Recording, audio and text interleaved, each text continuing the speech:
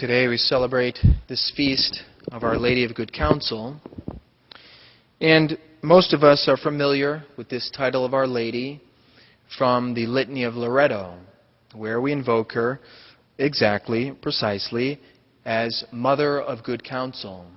And this was inserted into the Litany of Loretto in 1903 by Leo XIII, a few months before he died. This title of Our Lady is particularly dear to the Friars of the Immaculate because it's under this title that our shrine, the shrine of our mother house, Frigento, Italy, is called. The shrine of Our Lady of Good Counsel in Frigento, Italy. Now, we need to understand, or we should try to understand, the significance of the title and why Our Lady bears this title of Mother of Good Counsel. Most often, she's thought of this for the last words that she expresses in the Gospel. The last words of Our Lady were those at Cana, when she said, "Do whatever he tells you," to the servants, and then, more mystically speaking, to every single one of us. Do whatever he tells you. And of course, this is the most perfect counsel that Our Lady could give us. She's also considered the Mother of Good Counsel because she's the mother of the one whom Isaiah called the Wonderful Counselor. We remember the prophecy of Isaiah chapter 9 when he says, "And his name shall be called Wonderful Counselor, God the Mighty, the Father of the world to come, the Prince of Peace." Okay, so because our Lord bears this title of Wonderful Counselor, Our Lady is known as the Mother of Good Counsel. Now, in order to have a deeper understanding of this title of Our Lady, we need to first of all understand the virtue of prudence, because it's the gift of counsel that completes and perfects the acquired virtue of prudence. Okay, so what is the virtue of prudence that is being perfected when the gift of counsel is put into action? Well, as the Catechism explains, prudence is the virtue that disposes the reason, enlightened by faith, to discern our true good in every circumstance and to choose the right means of achieving it. Okay? This is the acquired virtue of prudence. Okay, I say acquired because we can all obtain or acquire this virtue by our own efforts, by our experience, by reflecting on the circumstances that have happened in the past and discerning, well, what would be the best thing to do now, here and now, according to the circumstances in which I find myself. And we need to notice, see, it says enlightened by faith. It's not just simple human reasoning without faith, because we see that people without faith can be prudent, but prudent according to the ways of the world. And this is why the definition also mentions to discern our true good. Now, that is that which is truly good for us. For example, during the time of Lent, well, it takes faith to know that making certain sacrifices and mortifications, though not comfortable there and then at the moment, are nevertheless for our true good. Okay? This is the reason enlightened by faith. And it says, our true good in every circumstance, because we know that there are so many different situations that we can find ourselves in, so many different variables, that it's not always easy to figure out what is our true good in this certain circumstance. The people that we're dealing with, our particular conditions, our state of life, etc.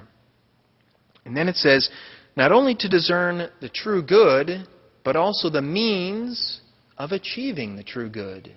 Okay? For example, if the true good that we desire for our friend is their conversion, okay, their belief in Jesus Christ and their salvation. Okay? We need to discern the means of obtaining that according to the circumstances, enlightened by faith. Now, it's faith that tells us that we can obtain that conversion, or above all, that conversion is a work of God's grace. And so we need to acquire grace to obtain that good, the good of their conversion. And so we start to think, again, enlightened by faith, that the most efficacious means of obtaining God's grace is the holy sacrifice of the Mass. And so prudence, our reason, enlightened by faith, would suggest to us to have Masses said for our friend who we desire to convert. And then also to pray for them, obtain God's grace by our prayers, by our sacrifices.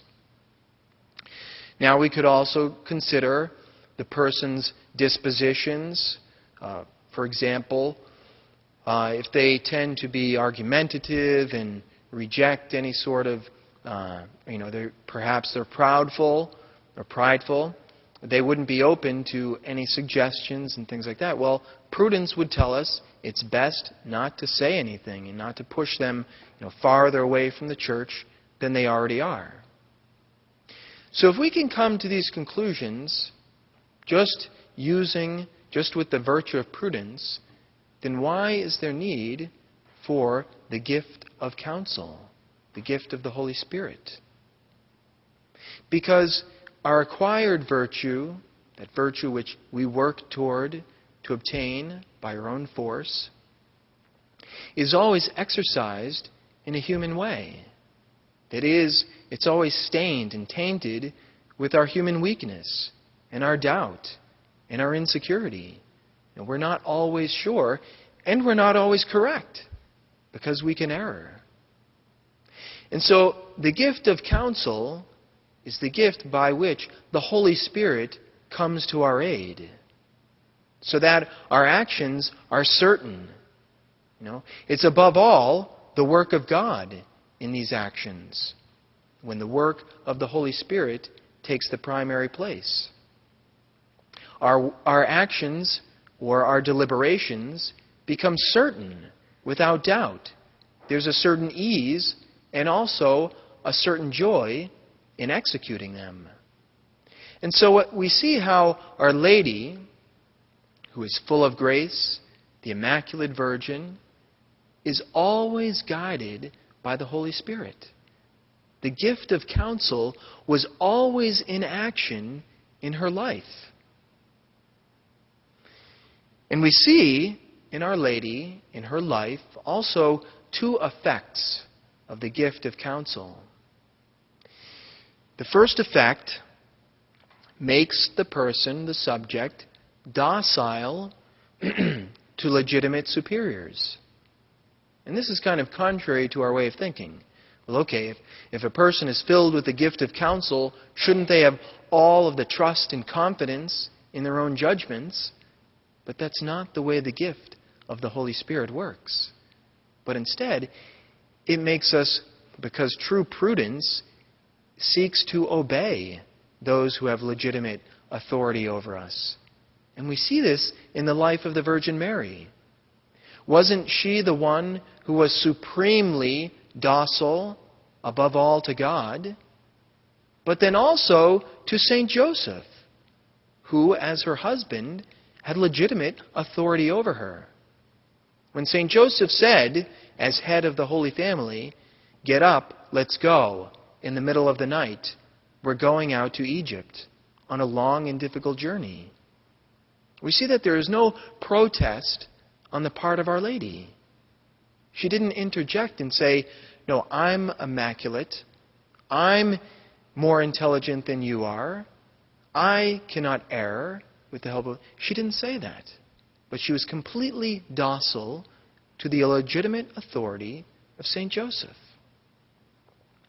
Now, another effect of this gift of counsel is right judgment in governing others. And this is what particularly brings joy to our hearts. Because Our Lady is Mother of Good Counsel, but she's also Mother of the Church, Mother of all Christians, Mother of each and every one of us.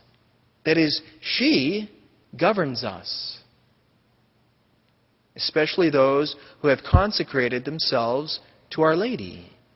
And she governs us with the aid of the gift of counsel of the Holy Spirit, never erring. And I just want to conclude with the words that we find in the first reading from the book of Ecclesiasticus, that the Church in the liturgy puts on the lips of Our Lady. He who listens to me will never be disappointed. He who lives by me will do no wrong. He who reads my lesson aright will find in it eternal life.